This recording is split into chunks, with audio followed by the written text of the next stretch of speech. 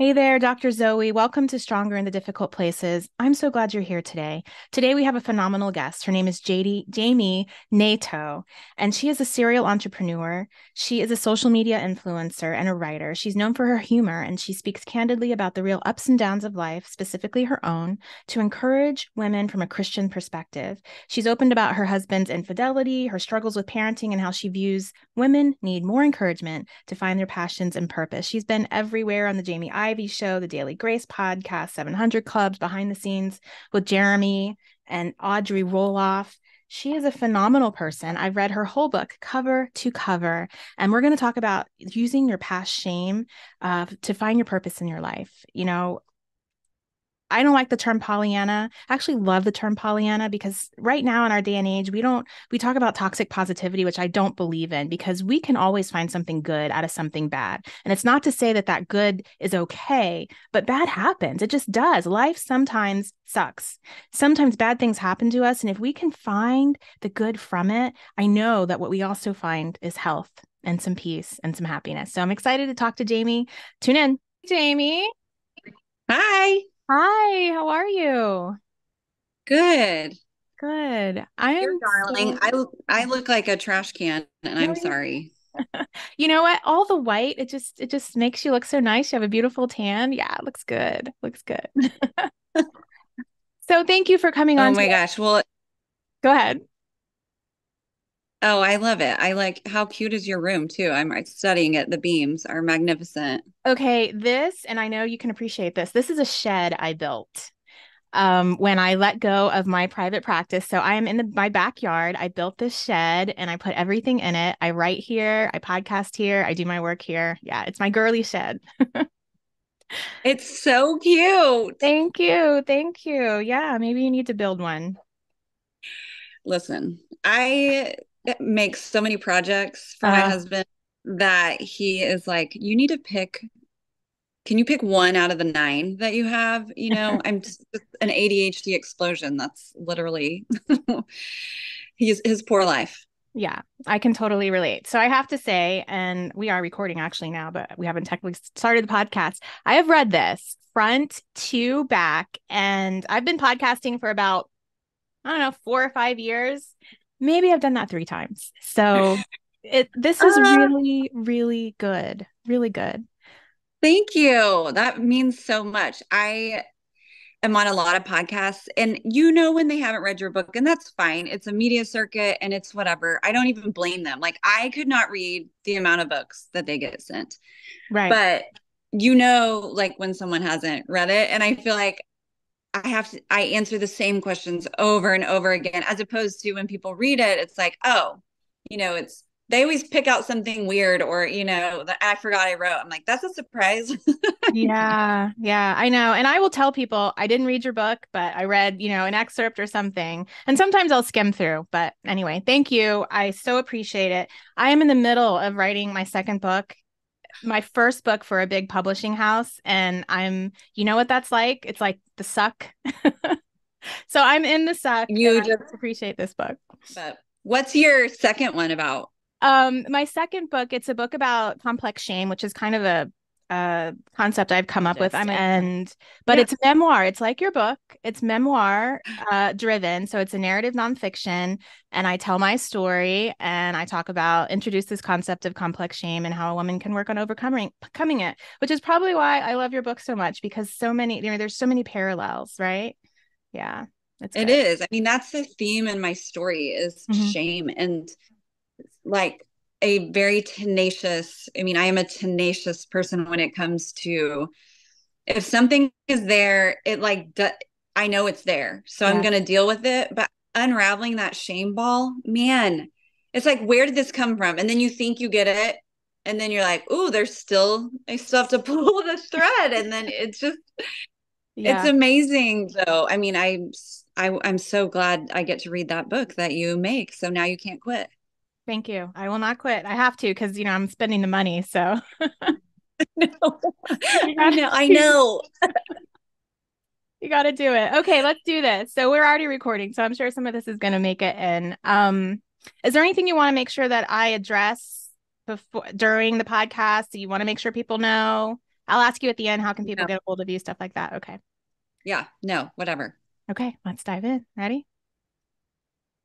Jami, thank you so much for coming on today. I told you already before that I love your book. I have read this cover to cover, which is very, very rare in podcasting for 4 to 5 years that I have. I've probably only done that a couple of times. And that means, as a voracious reader, this is good stuff. So, guys, you need to check out this book. It is really, it just offers so much value. And we already know that Jami is so vulnerable and authentic. So, yay.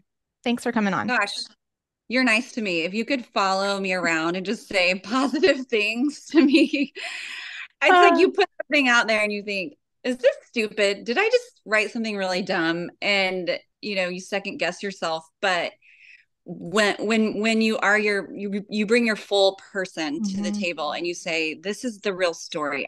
I'm telling the truth. And if I can help someone get through their hard stuff or see something, magical about their lives that they didn't see before, it is totally worth it. I think it's cliche, but it is totally worth it. It is. And when you get just that one person who just says, you changed my life, it's like, okay, Yeah. I'm good. That's why I did I'm this, good. right? I'm good. We don't That's have to burn it down. I don't have to yeah, move to Brazil with a new identity. Okay. it's good. So I talk a lot about shame, and I kind of feel like it's a parallel to what you call breadcrumbs. Can you tell can you tell our listeners a little bit about your story and how you came up with this idea or kind of started to see these breadcrumbs through your life? I was doing something for work. I found myself in a bit of a thing that I hadn't planned, which was I found myself in business. I was making money and having this team and I was providing for my family and I felt bad about it. Like I prayed to God, Lord, obviously I'm a woman and I shouldn't be so excited to be in the marketplace, to be selling, to be ambitious. And especially in my very fundamental religious space, I felt otherly. Like I felt like I was just trying to fit into this ecosystem, but I couldn't. And I kept making these little side hustles because that was okay in this space. Like, just don't go all the way. You can Right. just sort of be ambitious, but make it cute. And so I kept having these loopholes and I would start these businesses, photography, or I painted these heinous name signs. They were disgusting. People bought them. It's shameful, but I loved having something for myself. I loved having something outside of my marriage and my Mhm. kids, and I felt bad about it. And so when I prayed this prayer, like, God, take this away from me. I should be so ashamed that I like selling and I'm a bad person because I'm taking people's money for a really good product and something I'm proud of.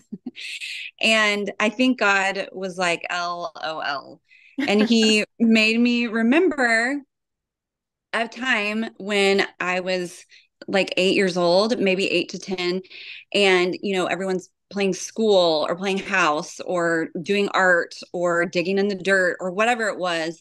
And I was pulling a rusty red wagon around my neighborhood and I was selling rocks to my neighbors. And the thing about being 8 to 10 is you don't do anything you don't want to do at 8 to 10. If No, you have no. free time, you're not spending that time doing stuff you don't want to do. It's just a pure kind of age, barring like trauma and things like that. But even so, if you're doing something you enjoy, it's very pure. And so I thought about that memory and it just this light bulb hit me that I think I was made to do this. Yeah. I think I'm doing what I love to do. And I think I'm providing like a service with my gifting and my unique empathies. And I think it's actually working for me because I'm doing what God made me to be. So I call them breadcrumbs because I was working on teaching the girls in my on my team how to sell with integrity. And I said, hey, if you don't know who you are and you don't know where you came from and you're not able to look back and reframe some of this stuff to use it for your good, then we can't be out here authentically in the marketplace No. or anywhere, a teacher, a doctor. It's like if you're not fully embodied you're going to be looking at other people and probably mimicking what they do because they look successful Mhm. or I should be like that because this is the ecosystem I'm in, and I should look like this. My personality should be this way, and I should only do these things. And you just get lost along the way. And I know I did. I know all my friends did at the time. Yeah. And so these breadcrumbs were things that helped me find my way back to me. And once I saw them and looked at them for what they were, I really came alive. I was like thriving. And so I thought, I can't keep this to myself. I need to tell people how I did this. I love it, Jamie. When I was reading your book and you started talking about really growing up in a fundamental Christian church and the concept, not just of the purity culture, which is a whole other thing, but this idea, which we all know and understand where it comes from, of the woman being at home and submissive and shouldn't put herself out there, and her only ministry should be to her children. Yeah. I I was like, finally, another Christian woman that can talk about that. Because let me tell you what I used to do. If I go back and look at my breadcrumbs, I grew up also in a fundamental Christian home, and my mom very much believed that women should not work out of the home. Like, women who work out of the home are selfish, and they're not following what they're supposed to do in a godly, all the things. I grew up that way, but I also had the same type of drive, the same type of entrepreneurial spirit, and just passion for doing things in addition to taking care of my amazing kids, right? Yeah. I used to literally count the hours that I worked to prove to myself that I wasn't working full time. So I'd say, okay, I only did 32 hours this week, so it's okay. I'm not, I'm not really a full time. I would pretend like I was a stay at home mom, and as long as I was working under 40 hours a week, I rationalized it to myself that I was still okay. That's how strong those Oh, negative messages, right, are. And now I look back and I think, literally every week I count like, oh, I only worked 24 hours this week, so I'm doing great. You oh know, my, that's just so strong, that teaching and the shame that comes from these ideas that aren't ours. And God didn't put them on us. He didn't. no. Other And people did. other people did. And also, what a privileged perspective. I mean, that you don't have to work outside the home. I think when I first kind of got a hold of this idea, too, where, I'm still in that fundamental space, but I'm traveling quite a bit. So I'm going to Haiti, I'm going to Rwanda, I'm going to places that look nothing like America. Right. And I'm like, these women they love God with their whole heart. They Mm. are passionate. I mean, just watching their love for God was incredible. And they are working Of course. because there is not a husband in sight, Hmm. or we need two of these incomes. We all got to hustle. And sometimes the kids did too. And I was just like, I think this is just very Western evangelical, kind of, not, I don't want to say idolatry, but it's very privileged to be honest. And that I might be think offensive, but idolatry, no, I think idolatry is a great word for it. And it is absolutely privileged. My dad was, a successful medical doctor, and my mom didn't have to work. So it's very easy to judge women who, do. So I just want to say I appreciate that. And I appreciate you addressing that shame that some women do feel and really just releasing them from it. So yeah. I want to talk a little bit. I really want to talk to that woman who has been through some hard things and can't find purpose or can't seem to find anything positive from the hard thing. And there's this whole concept of toxic positivity, right? Which I have some beef with, because I think when we certainly to some extent we can placate people, and that's not okay. We can ignore their pain, and that's not okay. But to swing it back to now we can't find anything positive out of negative things, I think is very unhealthy, because then we get into a place of purposelessness, right? Yep. And Yep. so, can you talk to that woman from your perspective who's struggling and has maybe some shame or difficult things in her life and can't find that purpose? I am pretty passionate about this. And I will say, in the Christian spaces right now, that is such a big moment of, let me just have my suffering and don't Yeah. make it better for me. And don't tell me it's going to be okay. I get to sit in this and stop using your toxic positivity to tell me it's going to be okay. I have major beef with that because, I'm sorry, this is the podcast called We Offend You at Every Turn. Because we tell stories over and over again in the Bible. In fact, we memorize them. We're told to put them like on our hearts, on our Right. foreheads, on the door frames, of our hearts and homes. And the stuff in the Bible is crazy, crazy. It's negative stuff. It's suffering. It's just traumatic, Right. abusive. There are divorces, remarriages. There's infidelity going on, Murder, all of it. murder. I mean, it's just like, whoa. And we are told to read this over and over again. Mhm.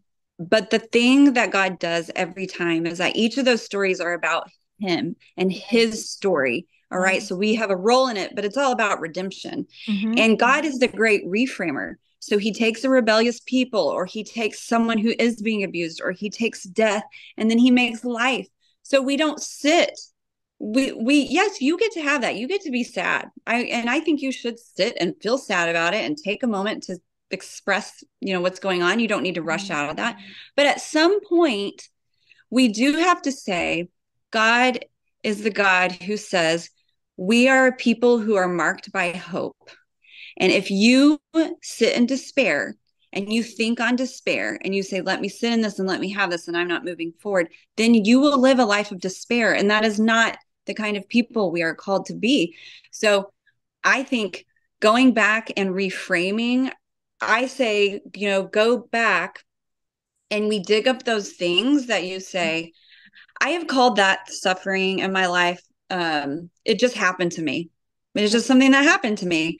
And I'm not going to deal with that. I buried that and I've moved forward now. And I say, what if we dig around and really look at that thing, and you might find some treasure? And so Mm-hmm. it sounds very 8 year oldish, but Hmm. like that's who I think I'm getting back to. I'm in my 40s now, and I think Good for you. I'm just going all the way back and saying like, is there treasure here? And can I give that to myself to Hmm. say some of this deepest suffering, like infidelity is in my story. And that, talk about being in a fundamental space that says your value is being a wife and a mother. And I was not a good mother because I was so devastated. Of course. And I was obviously not a good wife because I can't keep a husband at home. Who am I? Hmm. So, and I can't even go to church because I'm not these things that I'm supposed to be. And talk about your identity getting just stripped away. So if you're not any of that, then what are you? And, that's when I found, oh, my identity is not based on my circumstances, my behavior, my reputation, that all got taken away. And when I finally look back on that time, and I don't think people believe me when when I look back on it, I say thank you. I Mm. say, I am so thankful that happened to me because I got the nearness of God. Like that was a reward. I got peace as a person, and that's what I got. And no one can take that away from me. My marriage did get redeemed Hmm. through, like, I'm not kidding, a miracle, because I'm a sassy lady, and oof, I was gonna take them Take him and take out. all the money. Yeah, I was gonna go clean them out. Yeah. But God did a miracle in my heart and in his, and we got it back. But I will say that's not the end goal. And that happened for me, but that might not happen for you. But that doesn't mean God's not going to redeem your story in some Absolutely. way. So I guess that's what I would tell a woman who's sitting and suffering and saying, like, I don't know, this just doesn't make sense. And I don't know. I would say, God, this is our God that we serve, is the God who takes not the broken and like fixes it. He takes the dead and he makes it alive. Wow. And it can be like that for you too. We don't get to know how, but he will do it. He says he will do it. And so, you kind of ride on that. It's called faith, right? I don't know if it's going to happen, but I'm going to believe that he is who he says he is. That's beautiful. That's beautiful. And your story does have so much. You talk about how you come from really this kind of poor home and where you guys were scrappy and had to figure out, which I'm sure, I mean, if we go back to breadcrumbs, right, all of those difficulties that you experienced are what create who you are now. You Uh, know, I talk to parents, especially when they're starting to feel like they suck as parents and they're doing a bad job. And I talk about the fact that kids, our children, what they don't need is a perfect parent, right? Yeah. What we are trying to do is create somebody who is productive, who is capable, right? Who has the skills that they need to exist in the world. And when I think about parenting, I think about a net, like a fishing net. And a fishing net is full of holes, right? If we have a fishing net that has no holes in it, it's actually not productive. It won't work. Right. And so what we're not trying to put holes in our children. The holes are going to be put there by life. Yeah. Right. Surprise. Right. Our job, I think, is to keep our children, is to not create gaping holes in our children. And our job is to patch up any that do get too big, right? Our job is to walk them along this life as they have the holes put in them, some of which we will do, and some of Yeah. which life will do. And so, if we can look at that and recognize that those holes that our children have are exactly what they need to Yeah. become who they are supposed to be. And the same goes for us when we look at Yeah. our holes. That's what we needed to be who we are today. Yeah. And I think even to show kids that we are thankful for those things. Like, I am not here to be perfect for you. And I call it more like I'm here to be an arrow that says, don't look at me, look at this guy, look up. I am just someone who's going to be an arrow towards, hey, repentance. Hey, I'm going to model it first. We wonder why our kids aren't sorry, or they can't, they're always right. I'm like, ooh, where would they get that from?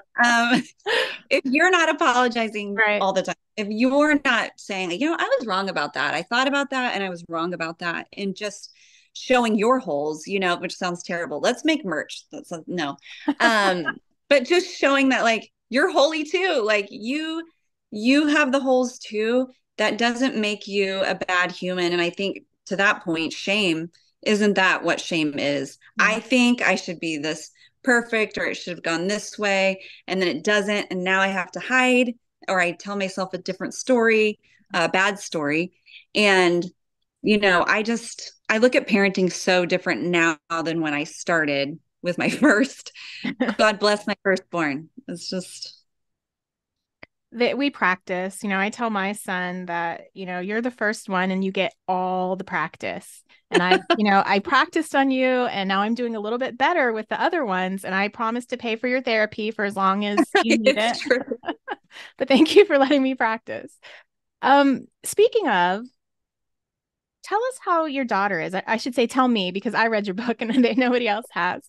You had a daughter with special needs. I have a daughter with special needs as well. So me reading Yeah. your section of going through that and understanding, and the slow realization that happens as Yep. you have a child that, as they're developing. How's she doing?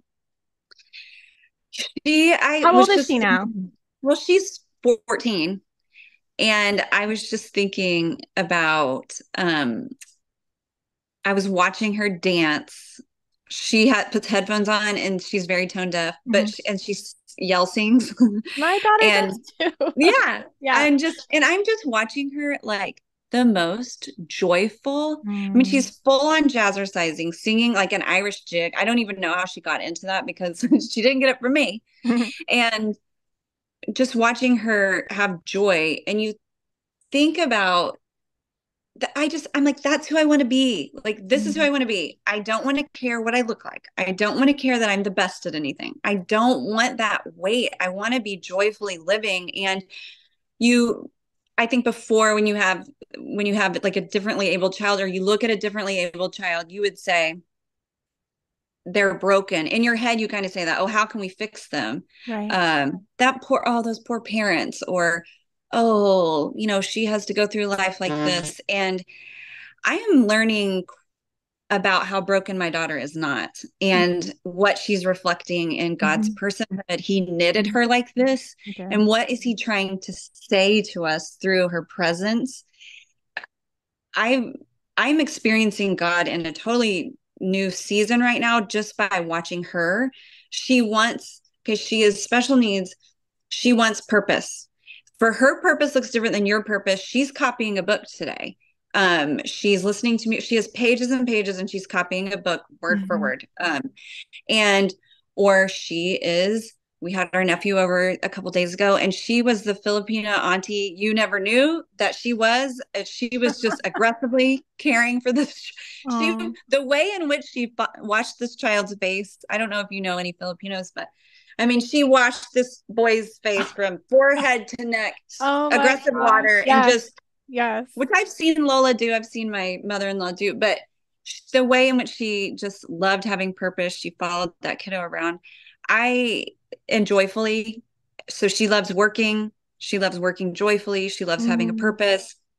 And I'm just relearning, like, okay, purpose. What is purpose and what does it look like for anyone? And how can I have such a purpose with so much joy? And so I don't know. How old is your special My needs kiddo? daughter Sullivan, she's 17. Yeah. Yeah, she So sounds you're very ahead much. of me. You're ahead of the game. Couple of years. Yeah, a couple of years. And same thing. I in the beginning, I had so much shame. I blamed myself for Yes. having a special needs child because of my history. And I placed my first child for adoption. And I was like, this is my punishment, and where we're punished together. So many ridiculous stories that we tell ourselves. Because we see sometimes God as maybe how we see our earthly father, and we see God as this judging person, and instead of the guy that loves us so deeply, right? And so for me, I had that same kind of shame journey, and finally had to come to this place of why is Sullivan here? Not even just to teach me, because I don't feel that Sullivan's purpose is only here just to teach us. Like Sully No. has a purpose, right? Yeah. She does. She shines this light and she teaches people so Yeah. many things, and she puts a mirror up in front of people's face, but she has her very own purpose here on this earth, and she's going to find it. But thank you I for love that. yeah. You're ahead of the game for me. I'm looking at her just like, oh, how do I live like that? And what must God be like? And I love that you said that because I haven't thought about that. Like, yeah, but what is her unique? She has a unique purpose. Hmm. Like, what is her unique purpose? Yeah. You think we're all so different. Oh, they have special needs. I don't have special needs. They have this experience. I don't. Right. I didn't grow up poor. I didn't. I'm like, I think we're all a lot more alike than different. We are, I've been doing therapy for over 20 years, and I tell almost all of my clients we already know there's nothing new under the sun. And so I also hope that that helps them to reduce some of their shame, because I've already heard this story. I've heard the story 20 times and different ways. And yeah, I'm going to hear yours, and it's going to be the same, but it's going to be a little different because you're unique. But we all struggle. Every single one of us has a Uh, thing, and every single one of us has multiple little things. And when we can really just own that and know that that doesn't lessen our worth. In fact, I think that it increases I don't want to say value, but it just kind of increases our uniqueness. yeah. If we can own our shameful things instead of trying to hide them and push them down. Yeah, that is just, it's a string that goes through all of our lives. I mean, I think that shame piece of just saying, where did that come from? Mhm.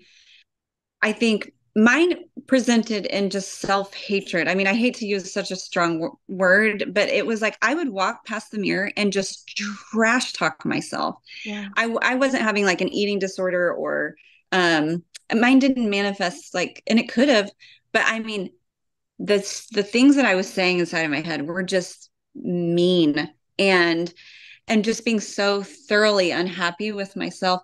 I just got so sick of it that I begged God, like, I've done the affirmations, I've done the self-help, I have, you're gonna have to dig me out of this, or like, can you just point me in the right direction? And that weirdest thing was I pulled on that string of purity culture Mm, because I said, where did I first learn that in my head? I'm like, okay, where did you first sense like something about your body is wrong or dangerous yeah. or anything like that? And we can all blame our parents for a lot of things, but my parents weren't like that. I didn't feel any body shame in my home. I Hmm. learned that inside the church. Right. And that whole movement, it was just devastating for me to, I just grew up thinking my body's dangerous, my body's bad, cover up, shrink, actually get really small, be as Right. small as you can. And that manifested in like, shouldn't I be very skinny? Shouldn't I be very, Mm. even like with my personality? Shouldn't I be like small and gentle and quiet? Mm-hmm. When I pulled that strand, goodness, I mean, now we undo that purity culture. And I thought, I got it. That's it. And then God was like, oh, we just got Good started. start. And right.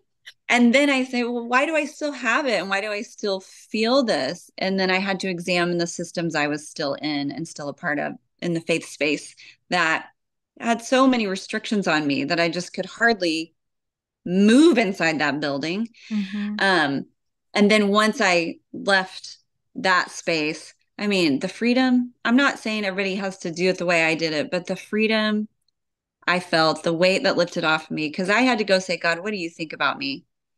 And just to let him say, didn't I make you this way? Didn't I give you this Yeah. gift? Didn't I make you this in this certain, like with this certain talent, with this certain unique empathy? Didn't I do that? And just, I had to go back to my father and say, maybe the systems I was in were not beneficial to me, or they were for a little bit, and then you Mhm. outgrow them. So I would say like that's my most recent like shame thread where I notice I literally don't even look in the mirror, which is good and bad. You know, you have like a big piece of cilantro on your teeth, but like I'm not even looking, I don't even care. I'm not even looking in the mirror. There's nothing to trash talk. And sometimes I'll walk by and be like, you look lovely, you know, and that is just new. That's a new thing for me. But, you know, it's like you write a book and you're like, I did it. I'm finished with that lesson. Never. It's like God is still working on me and doing a thing and he doesn't stop. He doesn't, but you're up leveling every time. And what you're doing is you're finding, the next level of things to heal and work through. And I love that concept of shame thread. I might use that one. I love that.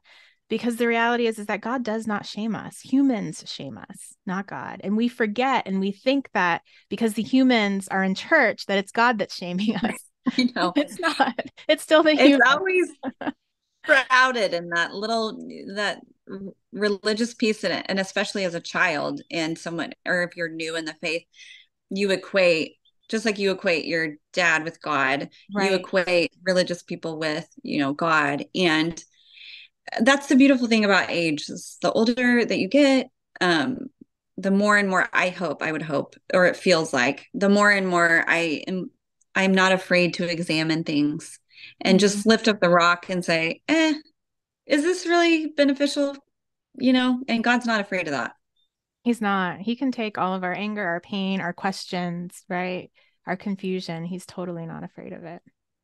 Jamie, this has been wonderful. Thank you for sharing both here and in your book, your breadcrumbs. And you talk about how the way to kind of go back to that, and I know you shared it here and you said it so succinctly in your book, is to go back to 8-year-old little self, whoever you are, and pay attention to those things that lit you up, to those things that you enjoyed, like you said. And those are kind of the light. That's like the light bulb. That's the place, that special place that God put in you, that you are actually meant to do and be on this earth, Yeah. even though maybe it's quirky and weird and doesn't feel important. That's the Yep. place to start. Yeah. And, you know, I would say take it further too. It's great to notice that about yourself. It gives you a huge permission slip to say, like, oh, I've always been doing this. Mm-hmm. But look at the 8 to 10 year olds in front of you and Mm, you speak life over them and affirm them. If you see them doing something small or big, say, you just taught your sister that, and I can't even teach her that fast. You made it so love that. simple for her. Or I love the way that you're so interested in these animals and you're speaking life over them because you know they are going to get lost along the way too. Mm-hmm. And just like we do, you hear those adult voices for the rest of your life, You do. negative and positive, and they're going to get lost along the way. And you want them to hear your voice saying, hey, God made you to do this. You are so gifted in this area. Like, I love this about you. I mean, I go short of like, you know, shaking my neighbor kids and being like, you're the best at, you know, and maybe don't do it to strangers, maybe, but just affirming those little ones among us. They are, Mhm. you know, it's like, think about how Jesus was with children. Let them come to me. They're not a bother. They are delightful. I mean, I am so delighted in that age because it's just such a pure and tender age. So I would say, like, go around and notice that, write it down, um, so that they have something to look back on. Write it on the back of the That's picture or gorgeous. in your Instagram captions. I know that's how I keep my memories. But for every birthday of my kids, I try to like say, this is who you were, this is what you were doing at the time. And I'm telling you, it seems insignificant. You will say, well, they've always written stories. I have a little kid who pulls a wagon just like me and sells stuff, Uh, or wants to do a lemonade stand every day. And I'm like, sister, we need a new product. yeah, But writing that down so that they can look back and say, oh, I've always been doing this. that's beautiful. Thank you. So, how can people find you? How can they find your book? I have to say, it's just so cute. I got it in the It's mail so and I'm like, cute. it just draws me to it. I want to read it. I know. The part about having a really cute cover is, and it's very like it would be feminine or whatever. Mhm. But then you open it and you read the stories and they're not. I spill the tea. Like I don't, Yeah. it's like, oh, sorry, I didn't mean to spank you at the end with this question. But I feel like it reflects my personality as far as like I love color and I love being cutesy and let's get in there and dig around. Yes. And but so I do a lot of that on Instagram. I do a bunch of videos on like ADHD. I use humor, I use comedy, I think, to draw people in. And then eventually I want them to say, what is her God like? I want them to be drawn to God inside, living inside of me. But I mostly am on Instagram. I'm not good at TikTok. I am not good at Facebook. I love I'm it. really honed in, guys, on this one avenue. So Well, yes, you're Jamie Nato, killing no it. E. Oh, say that again. Oh, Jamie Nato, no E, at Jamie Nato Yeah. and And Nato. Yeah. JAMINATO. We will put that in the show notes. And you are killing it on Instagram. And you are so very funny. I love going to your page and just cracking up and scrolling on the reels. And you speak truth. You speak sometimes hard truth with Yeah. humor. And that's just such a gift. It's such a gift. So, Jamie, I hope so. yeah, it is with your, I don't know how many followings you have, 100,000, 200. I don't know what you have. Anyway, No. it's a lot. Um, can you just give one last word of encouragement to a woman out there who's thinking, ugh, I see myself there, but I'm not, I can't, find the positive yet, or I don't know how to get there. I'm still struggling and, in my shame and trying to find my purpose. Yeah. I would say every last bit of energy and effort and the one word prayer of help Mm, is so valuable and so worth it to have just the little bit of tenacity to say, maybe God will make something good of this. Even that is faith. That is hope. That's a mustard seed. And you don't need to have this big showy blast of faith. The one word prayer help is exactly perfectly good enough. And God hears you and he sees you and he goes before you and he makes a way. So you don't need to be afraid that I'm going to be stuck here forever. No, he's already made a way for you and he will show up for you. In fact, he is right beside you. So I think that was always more hopeful for me to hear that God's presence was with me. And it didn't depend on big faith or big moves or big mhm, success. Or, I mean, there were days I hardly could take a shower and God was with me. He didn't care. So I think that's the most important thing. God is with you.